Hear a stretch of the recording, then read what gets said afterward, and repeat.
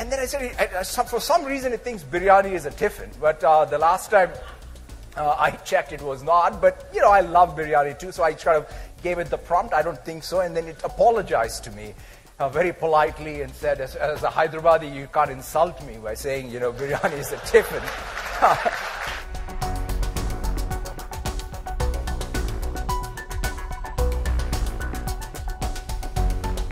It's a reasoning engine that I think we can use as frontline workers, as knowledge workers, as any professional doing any design task, any creation task, to truly have this be a co-pilot that helps us do whatever task we are setting out to do more creatively, more productively, bring out more ingenuity, break down some of the barriers, the learning curves for every one of them.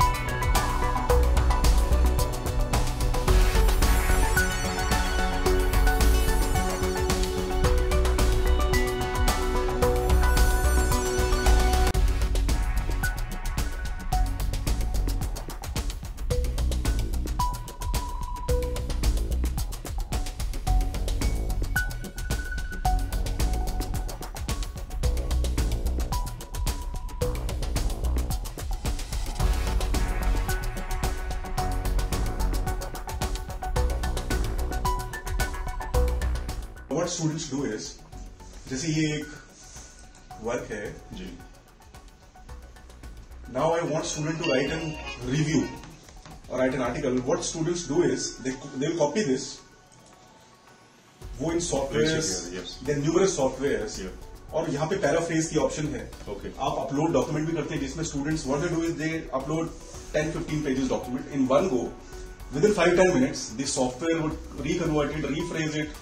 सब कुछ change करके आपको एक fresh piece of article दे देगा और it is easier for student ताकि वो उससे प्लेजरिज्म चीज से बच जाता है. इसके ना प्रोज एंड कॉन्स दोनों हैं. मतलब एक तरह से बच्चों को एक्सेस मिल रही है कि वो ऐसे बहुत सारे लोगों से इन्फॉर्मेशन गैदर कर सके, है ना, जो वो पहले नहीं कर पाते थे. उन्हें पहले ढूंढना पड़ता था कोई पर्सन उन्हें अच्छा मिल जाए. तो आज के टाइम पर ऐसा है कि वो हेल्प ले पा रहे हैं उससे. लेकिन एक तरह से हम कह सकते हैं इसका नेगेटिव इम्पैक्ट ये है कि वो दूसरों के आइडियाज से अपने आइडियाज खुद के बनाना उनके लिए बहुत इंपॉर्टेंट है. जो वो कॉपी करते हैं तो उससे उनके आइडियाज तो रिवील नहीं होते.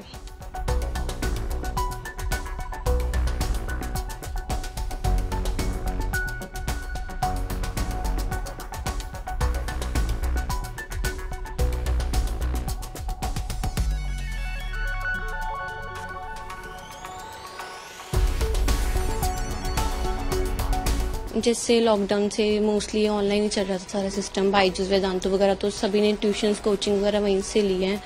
तो मोस्टली आजकल ऑनलाइन यूज कर रहे हैं सब लोग.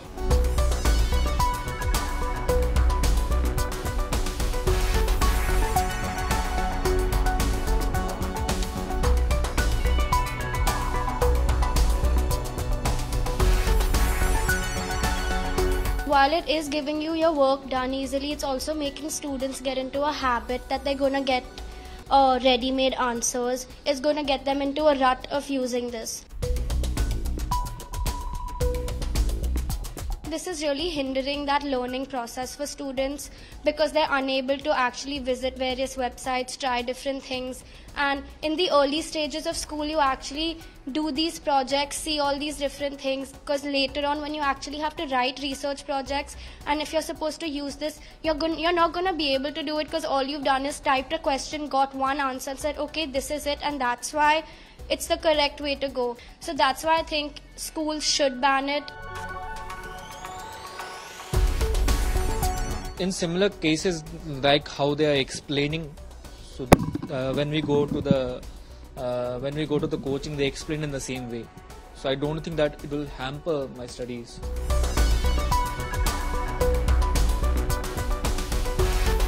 How can you ban then these new age tools? You have to learn to adapt, and I think that's what as educationists and educational institutions, we also will need to walk ahead with it.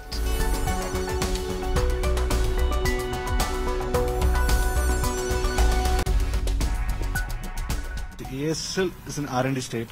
So to be frank, right, if you ask any PhD people, okay, how much you know, right? As a parent, we have to think. So whenever you're giving a tab or phone or something else or any applications or login, so as a parent, we should look after them.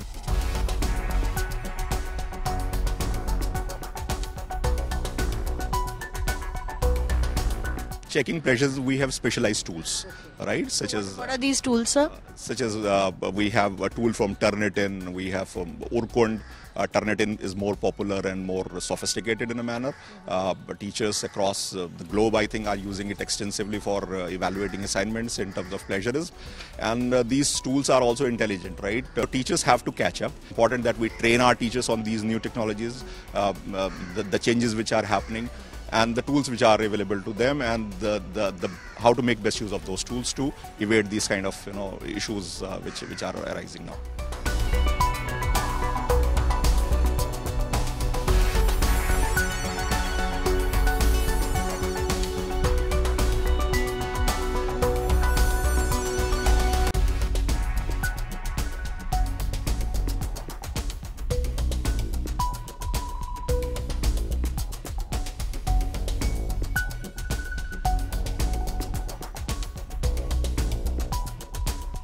For more informative videos like this, keep watching India Today Newsmo.